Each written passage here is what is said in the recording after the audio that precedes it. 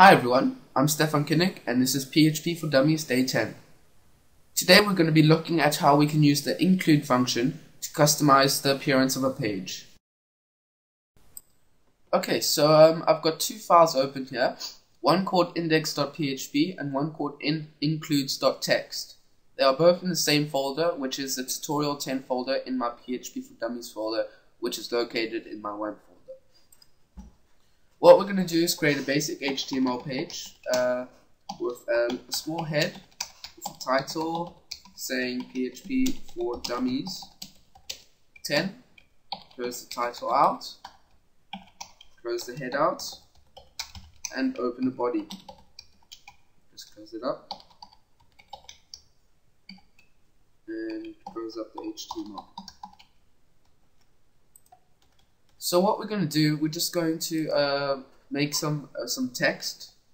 So we'll just type welcome to my site, extra text, blah blah blah. Let's add a break tag. And within all of this, we will create a font, and the size will be. We'll set the size later, and we'll set a color. Set that to. We'll set it later. And what else can we do? Okay, let's just do that for now. So we'll close out the font. Sorry. And let's create a div align. And we'll set that to, we'll set it later. And sorry, I forgot to put the equal signs. And we'll close the div. Let's go see what this looks like in Chrome. Okay, so as you can see, there's like everything we wrote, but it's got no style at all. So now let's go add some style using includes in Notepad++. Okay, in the includes.txt file, I'm just going to define a few variables. Even though it's not a PHP file, you'll see what I mean just now. So the variable color will equal to whatever you want. The variable size will equal to something else. And the variable align will equal to something else. Save that, go back to index.php. Now what we do, at the top, we'll just open a PHP bracket and type includes.txt. And close that out. Now, just to make sure, just to give you an idea of what's happening, let's go back to Chrome to see what it looks like. I'm pretty sure you know what's going to happen, but let's go have a look. Oops, sorry about that. I forgot to put the includes.txt in double quotes. Now it should work. Let's go back and see.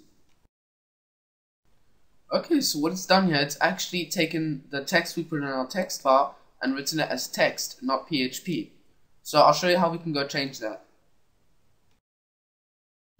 Okay, so what it's actually doing, it's taking the text we put in our text file and just displaying it as text.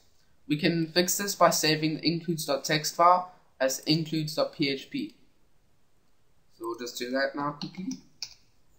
And let's go see in Chrome if it worked.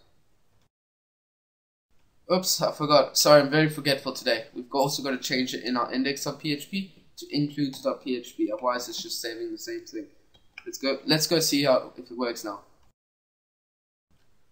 Okay, and it still doesn't work. Do you think you know why?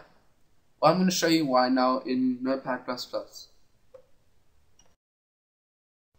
We've forgotten one thing. We have to wrap all the text in includes.php with the PHP brackets. Otherwise, it's just the browser just thinks it's text. So let's do that now. And it should work. Let's go see.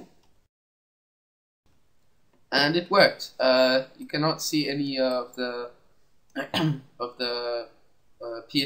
code on the page. So now let's go see if we can actually edit the PHP code in our includes.php file so that it styles the page.